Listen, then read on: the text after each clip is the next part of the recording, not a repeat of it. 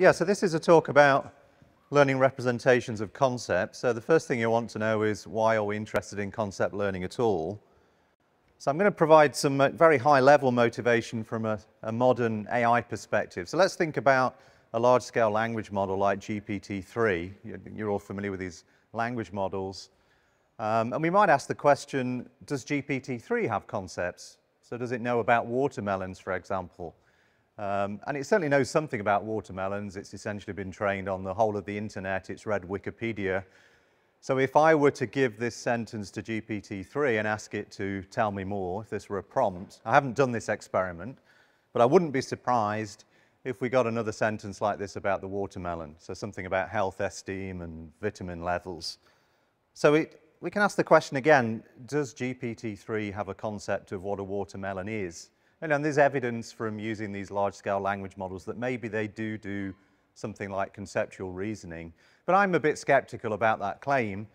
And if we think about the human conceptual system and what I know about a watermelon, and I really like this picture of the child biting in. I look at that and I can almost feel the sort of juice dripping down my chin when I'm eating it, the crunchy texture, these really bright, vivid colors of the watermelon.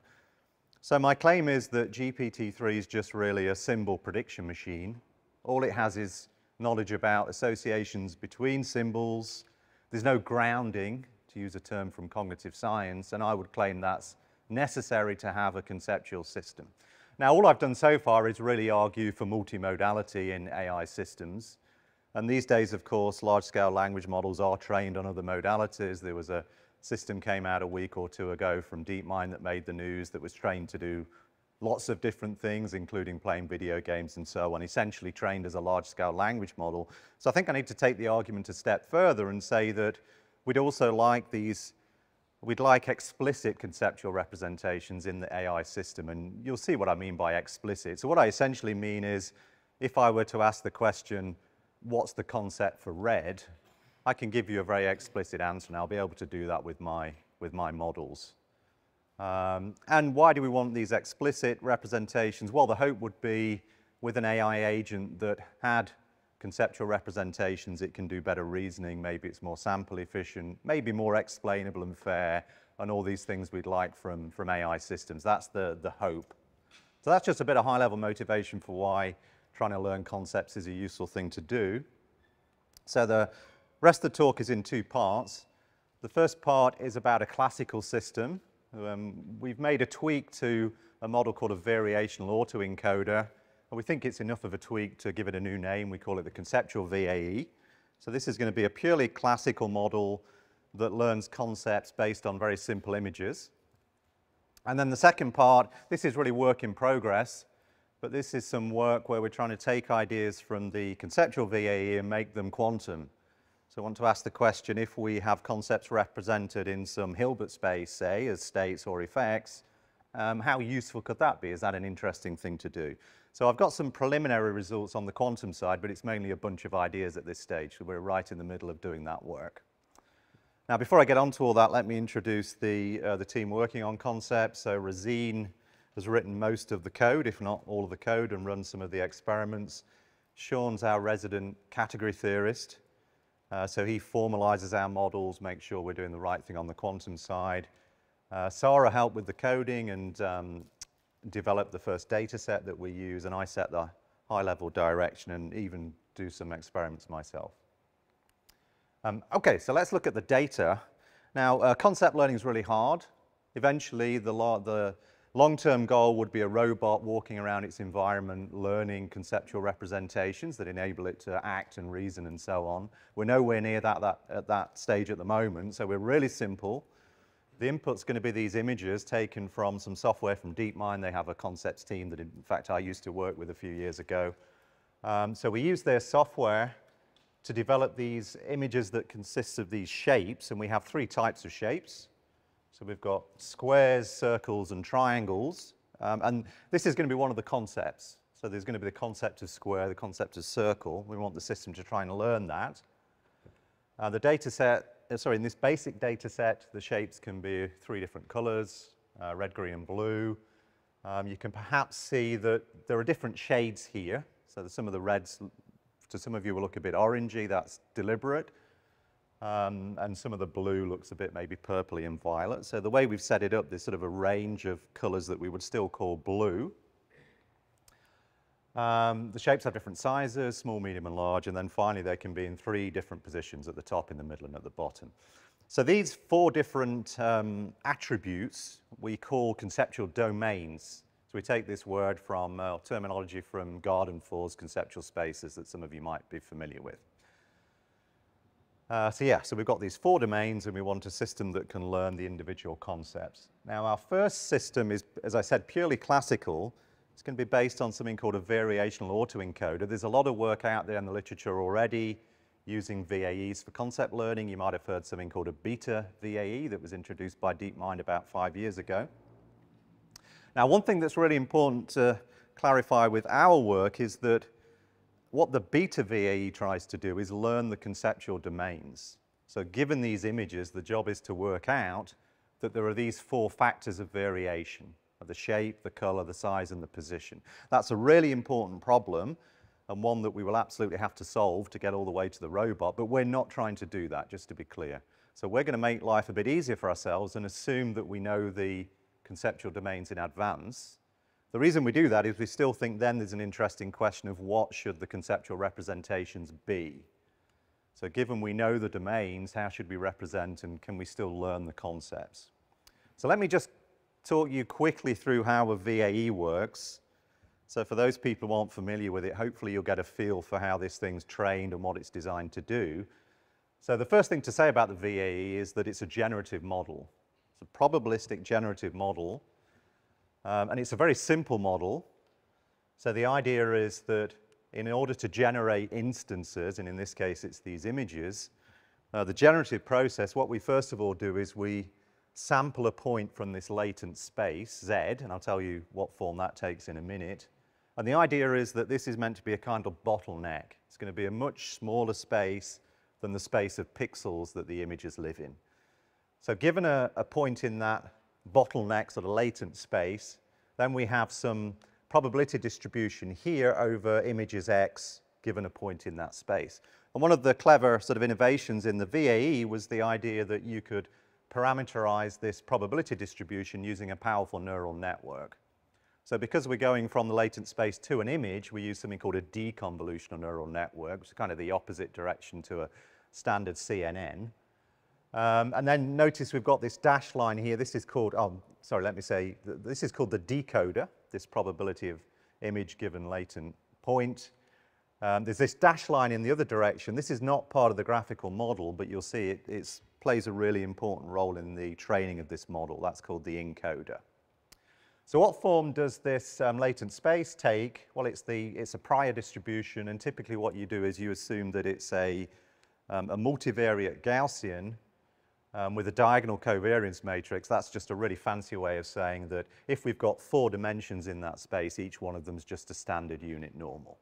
So what we're going to do, again, just to repeat the generative process, for each one of the, say, 4 dimensions, we'll sample a Z from a normal unit Gaussian. Given that point, we'll then deterministically generate an image using the deconvolutional network. And all this thing has to be trained, all the parameters of the network and so on. That's the standard VAE. The little tweak that we make is to introduce another random variable at the top, so this C label, which is the label of the concept. The reason we want to do that is because if I just go back to this one thing that always bothered me about the VAE for concept learning is that there's no way in this model of being able to refer to the concept. So I'm a language person sort of by training. I'm interested in natural language processing. So I want a model where I've got an explicit representation of the concept red, for example, and the label red needs to be there somewhere in the graphical model. So what we do is we stick this, this node at the top, this random variable.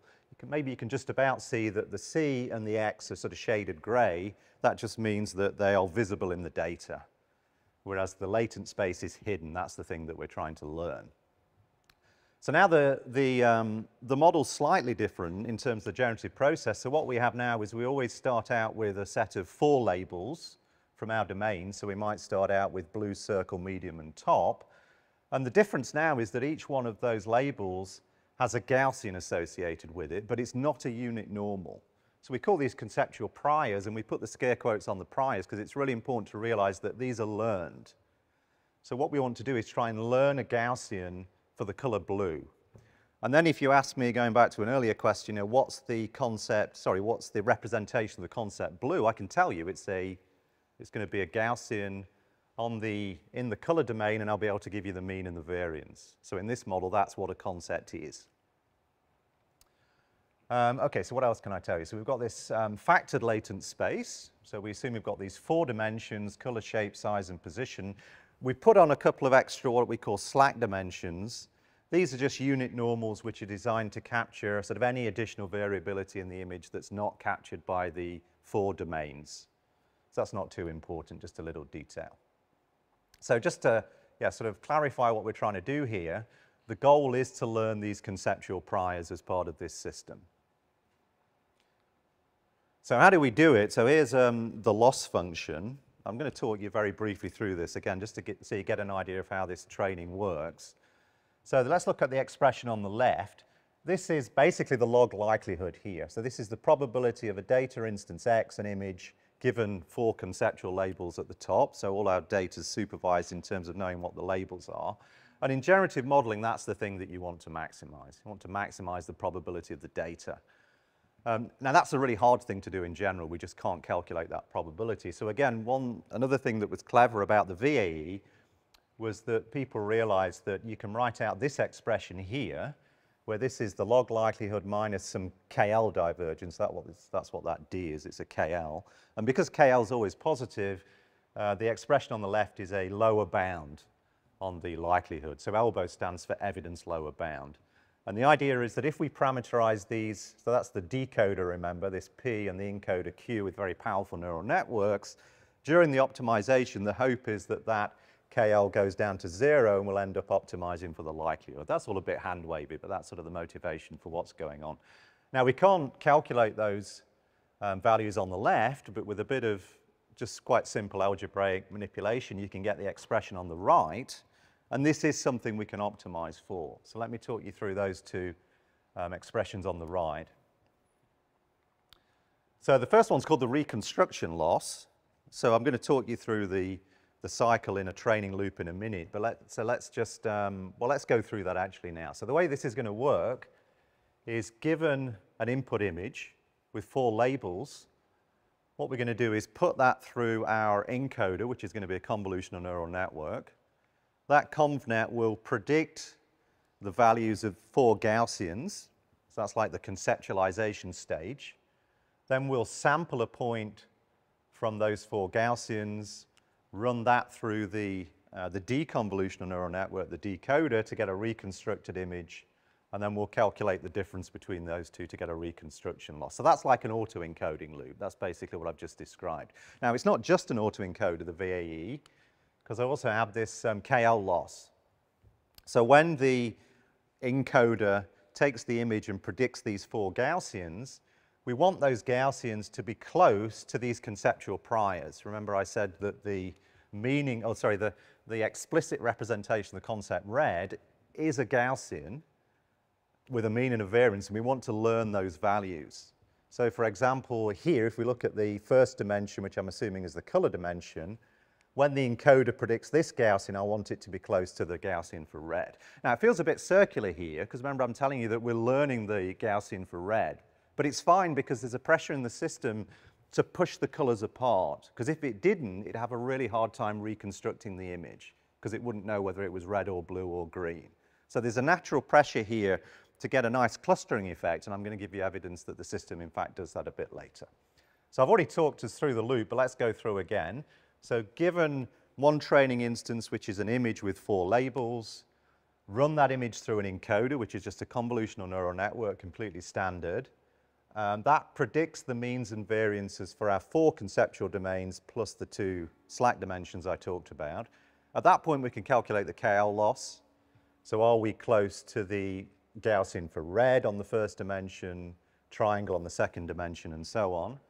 And then notice the reconstruction loss. I didn't say this. This is actually an expectation. So we're going to approximate that with a Monte Carlo sample. All that means is that we're going to sample a point from this distribution, or these 4 distributions, to approximate that expectation, and then we'll run that point in the latent space through our decoder, get an image, and then calculate the reconstruction loss. That's how the loop works.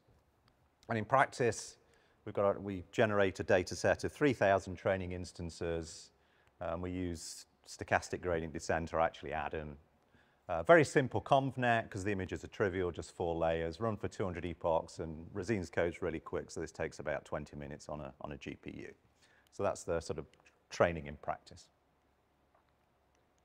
So what do we get at the end of all that? Remember I said that there's pressure to try and push these concepts apart, and you see this really beautifully in this visualization that Rosine produced. So I need to talk you through exactly what's happening here. So let's look at the plot on the top left. So this is for the first dimension, which corresponds to color. So what we've done is we've taken a lot of instances in our data and run them through the encoder. So each point, there's lots of points here, each of these points corresponds to an instance in the data, and along here we're plotting the mean as predicted by the encoder on the x-axis, and on the y-axis we've got the variance. And then because we know the first dimension corresponds to color, what we can do is color code the instances according to the label that they were labeled with in the data. So in other words, all these here on the left, this sort of purple color, we know they were all labeled blue. The ones in the middle were all labeled green, and the ones at the end were all labeled red. So you're seeing exactly that separation I talked about. So the encoder is predicting means, particularly the means, don't worry about the variances so much, such that it separates those 3 colors. It's a bit more interesting for the sizes, because these are a little less discrete. So here you see the same effects. I'm looking at this plot in the middle at the top. So the red ones on the left, these are all the instances that were labeled small. The green ones in the middle were all the ones that were labeled medium, and then the ones on the right were labeled large. And notice that medium does sit between small and large, so really nice ordering, and that's fairly robust. We tend to see that with most of the runs, and I'm going to come back to that point a bit later about that ordering effect. And then you get a nice clustering effect again for shape. Similar story for position. So this center is the one in the middle, the green. You can just about see, I think. One on the left is top, one on the right is bottom. And then the final 2 plots are for the slack dimensions. And here we don't really want to see a pattern at all. So these have been color-coded by shape in this particular example. We don't want the slack dimensions to be encoding any information about shape. That would be a kind of sort of conceptual leakage into those slack dimensions. And you can see that it's pretty random. That's what we're looking for. So another thing we can do visually that's very effective, I think, is do these latent traversals. So what we've done here is we've taken this red circle as input, we run it through the encoder, that gives us a mean, and then what we can do is systematically vary that mean along each dimension, and then we run those means through the decoder to get a sample. So let me have a better go at explaining that. So we've run this red circle through the encoder. I've got a particular mean value here for the latent dimension 0, which corresponds to color. And then I just vary that mean value all the way along there and run it through the decoder and get these different colored shapes. So what I'm trying to demonstrate here is that, again, we've got this nice effect where information about color is encoded on that first dimension. And you also get this rather nice effect where you can see this sort of transition from blue to green, where this circle's got a little bit of both. And then the second dimension, latent dimension 1, that encodes, you can see it encodes size. So as we vary the mean on that and run it through the decoder, we go from large to small, left to right. And then the third dimension encodes shape. And again, we get this rather nice effect where when we're transitioning from square to circle, you see this sort of funny thing that's a bit like a square and a circle at the same time. So this sort of nice continuous representation of the concept. So here's one more example. This is a blue triangle, this time for position. So we're encoding position really nicely from top to bottom. And then you can see in this one, actually, the latent dimension here is encoding what looks like positional information a little bit. So that's what we do not want. But there seems to be some sort of leakage where the VAE has decided to encode some positional information in that latent dimension. And then just one more example. So I talked about the fact that medium tends to be between small and large. on the size dimension. So let's push this a bit further and do it for color. So here we've encoded all the 7 colors of the rainbow. And this effect is quite robust, that you get this nice ordering. So I don't think I've said this, so that when we start out the training, the parameters of the conceptual priors are just randomized initially. So the ordering is going to be all over the place. But the VAE learns to put blue followed by indigo, followed by violet, red, orange, yellow. I'm trying to remember my mnemonic for the rainbow I learned as a child, and then green just out to the side. So there's some sort of continuity effect going on where, because of the way we've set up the data, blue and indigo are close in RGB space, which is how we generate the data, and there's some continuity in the network, that it learns this nice continuous representation with this really neat ordering. So we've got this very explicit representation of color that also respects a nice ordering on the colors. And we get a similar picture when we look at the plots as before, so run them through the encoder, color code each instance, and maybe I'll just read to you. So on the color dimension, it goes from, this is green, blue, indigo, violet, red, orange, yellow. Well, that one's green. Anyway, it's the order of the rainbow. And you can see actually in this example that a bit of information about color looks like it's being encoded in the variance on the size dimension. And we're not quite sure why that is. You sometimes get these odd patterns. But the important thing here is that, again, I'm just demonstrating that we respect the order. Okay, so that's the end of the first half. So we did quite a bit of additional work that's all in this tech report that's available on arXiv. So one thing we did was just built a simple classifier. So I've just given you these qualitative results where the representations look to be clean and neat and the sort of representations we'd like. But of course, we'd like to use these representations for something, eventually in some sort of agent. So we just built a simple classifier that just classifies images, tells you what the concepts are. I mean, from a computer vision perspective, this is completely trivial. I don't expect you to be impressed by it. But the classifier works and it gives almost 100%. The other thing we did was, so far, all of the training instances have all 4 labels all the time. So it's always, you know, blue, circle, medium, top. Whereas in a more realistic scenario, you can imagine teaching a robot. You're not going to give it all the concepts that it could possibly have access to. You might just say, here's a red circle, there's a chair. So we also built a system where the training data can consist of varying numbers of labels. It doesn't need all 4. You can just say this is red. And technically, we did that with a Gaussian mixture model. That worked really nice. And then there's so much we could do in the future. So you might think now we've got these lovely representations that they might be more sample efficient, maybe easier to learn than a generic VAE. You might think that the system will generalize better, particularly in out of distribution cases. We'd like to use these conceptual representations in a task. So an obvious thing would be something like an RL agent playing a video game. Again, DeepMind have already done a bit of work like that. And then this question that I sort of brushed over a little bit, but the learning of the conceptual domains is really important. So we've assumed that we know them. So it would be good if we could come back to that and maybe combine our techniques with some of the other methods that are already out there. And then it'd be nice if we could have an ordering on the concept. So we can imagine having examples in the data like dark red and forming a hierarchy. It's a little tricky in this case because then you've got to ask the question, how do you order Gaussians? So this is, in fact, I think this is how my latest collaboration with Bob started. I sent him an email a few years ago and said, Bob, how do you order Gaussian distributions? And he pointed me at some MSc thesis from a few years ago. Turns out that's quite hard. So there's not an obvious way of doing it. So we're going to come back to that in the second part of the talk. And then finally, we're interested in capturing correlations across domains. So one example we often use here is that of banana. You can think of a banana as a sweet yellow fruit or a bitter green fruit. So sometimes you get interesting correlations across domains in the definition of a concept, and we'd like to be able to capture that if we can. Yeah, okay, so that was it for the classical part. Just to repeat, the quantum section now is work in progress. So I'll have a few preliminary results, but mainly a bunch of ideas. So again, the first thing you want to know is why quantum? What's the point of going from that classical setup?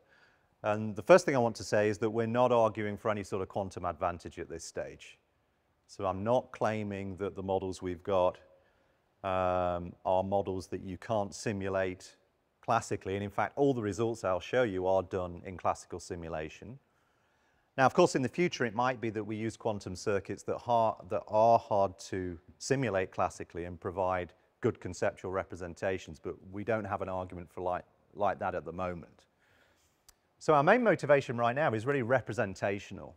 So what I mean by that is that once we move to the realm of quantum and start to think about these representations mathematically, then it just feels very natural, I think, to capture things like correlations across domains. When you start to think about a concept as a pure state or effect, it just feels like a very nice place to be mathematically to think about conceptual modeling. So the pictures here, the details aren't important. I'm just highlighting the fact that in the group at Oxford there's already quite a bit of work on category theoretic treatments of concepts, for example. So factoring the conceptual domains using the tensor product is a natural thing to do. So that's really the hand-wavy argument right now, that we just think that being in quantum is an interesting thing for us to be thinking about. Okay, so how are we going to build a quantum system that learns conceptual representations? The way we thought about it was this. We said, we've got this classical system. Can we just make that quantum? And we could have just tried to build the equivalent of a quantum conceptual VAE. That's difficult. So there are papers out there that talk about building a quantum convolutional neural network, for example. But to start off, as I said, the thing we really care about is the representation. So in order to make our lives easier, the first thing we did was, instead of having a generative model, we're going to build a discriminative classifier. See what I did there? I just reversed the direction of those arrows. So this is going to be a classifier that takes an image X as input, represents that image in a Hilbert space. That's going to be the explicit representation of the concepts, and then we'll be able to predict the concept labels associated with that image. That's how we're going to set things up. So what things should be classical and which bits quantum? So as I said, we don't want to do a quantum convnet at this stage, so we're going to have a classical CNN at the bottom. The hidden space now, this Z space I've been talking about, that's going to be the quantum part, and then we'll have a classical label out the top. So forget about the graphical model now, don't worry about the probabilities, let's change the notation a little bit. So we're going to use parameterized quantum circuits, or PQCs. So again, just to repeat, we've got image goes in as input into our convolutional neural network, same architecture as before. But now, instead of predicting the means and variances of these Gaussians that I had, we're going to predict some set of real values, real parameters, thetas, that define this PQC. And I'll show you what the PQC is in a minute, but it's just going to be really simple, actually. In our first experiment, it's just going to be a sequence of rotations. We're not even going to have any entangling states. So there's going to be some real values associated with that PQC that the convnet has to predict. And then what's the explicit representation of a concept? Well, that's going to be a PQC as well. So before we had those means and variances of the Gaussians, now we're going to have these parameters phi. So for blue, we're going to have some set of parameters. We're going to be a sequence of rotations which essentially define that concept. And you can think of this as a quantum state, or because it's pure, a quantum effect. So that's what a concept is going to be in our quantum representation. It's going to be an effect. So I'm not sure I need to go through that again. Oh, maybe one thing I could say at this stage is that because these images are quite simple, we just use a single qubit per domain. So this Y here is just a single qubit, and we're going to have color, shape, position, and size on each one of those Ys. So what have I done there? Oh yeah, so one thing I've done, actually I didn't say, oh no, sorry, let me back up a little bit. So this is just about factorization. So all I want to say on this slide is that we've got this factored model where we've got each domain is on a single wire. And this is what the encoder circuit looks like. So as I said, about as simple as you can imagine. It's just a sequence of rotations. So on each qubit, we just rotate about the X, Y, and Z axis. Oh yeah, Matty. Is there what? No, we've got 3 colors. And later, yeah, so I'm going to show you a picture later. I think it'll become clear. Yeah, thanks. So eventually we want to do some entangling gates and have nice correlations and that sort of thing. But initially, yeah, we're just asking, can we encode color on a single qubit. And yes, here's the intuition here. So the idea is, just to repeat, that a concept like circle, square, triangle is going to be a pure state or equivalently a pure effect. And then what the encoder's trying to do, we're trying to teach the encoder such that when it's given a triangle, assuming that shape is on the 0 dimension, it wants to predict these rotations such that the resulting state or effect is basically close to this conceptual prior. So we're trying to build this discriminative classifier. So how do we do the training? So here what I've done is I've taken that second PQC and sort of turned it round. So I've taken the dagger, so now the zeros, you read it. This is the input, 0 state going in from the right. And the reason I've done it like that is now I can just do sequential composition, just plug the wires together and take measurements on the output. So being a bit of a quantum newbie, the way I naively think of that is that if I've got these 0 states going on the right, when I plug them together, I better get them coming back out again when I take measurements. So that's essentially how the training is going to work. And the measurement we take, oh no, sorry, not quite there yet. So the full quantum circuit now, just going back after I've done the composition, is I've got my 3 rotations from the encoder, X, Y, and Z, and then I essentially reverse them with the conceptual priors. So I've got rotation about X, Y, and Z, and then I go Z, Y, and X, and hopefully get a 0 coming out the other end on each of the wires. Oh, yeah. Yes, thank you. So we'll have different values for blue, Y, and green, yeah. So blue will now correspond to 3 real numbers, which is each of the rotations, and that's what we're trying to learn, yeah. So what measurement do? We do a Z measurement, just written down the mathematical expression for that. So in fact, what we're really trying to optimize here for the positive examples is this probability. So that just says that the state coming out Q ought to be really close to 0. In fact, you can rearrange that or rescale it so that that Z measurement's between 0 and 1, and then you can just use a standard binary cross-entropy loss, just treat it as a probability. So that's what we do. We put negative examples in as well. This is a binary classifier. So we have examples where we've got a blue image as input, or blue circle, and we say this is not red. It's not square, it's not small, and it's not at the bottom. So here what we're trying to do, notice, is the state that comes out now needs to be as close as possible to 1 rather than 0, because we want it to be orthogonal, as far away as possible. So that's what we're optimizing for. Don't read too much into exactly where these states or effects end up, but just to give you an idea, you do get this nice separation. So it's not too hard to stick 3 colors on a qubit, turns out, and learn that nice separation. Same thing for position, shape, and size. You probably won't get the title. Maybe people are old enough and come from maybe from the UK and America. This is from a nursery rhyme. I'd encourage you to Google it. So we can sing a rainbow too in the quantum domain. This was a bit harder, and the one on the left is a little bit cherry-picked. But we do get this nice effect where blue, indigo, and violet are clustered together, orange, red, and yellow, and green's off on the other side. One on the right is not quite so neat, but still pretty good. So I think one thing we want to test now quite soon is what happens if we go to 2 qubits per wire, particularly for the color domain. Imagine it would be a bit easier to get the separation. But you can stick 7 colors on a qubit and train the whole thing successfully. We've got a classifier. So how well does the classifier work? As I said, just to repeat, from a computer vision perspective, this is a trivial classification problem.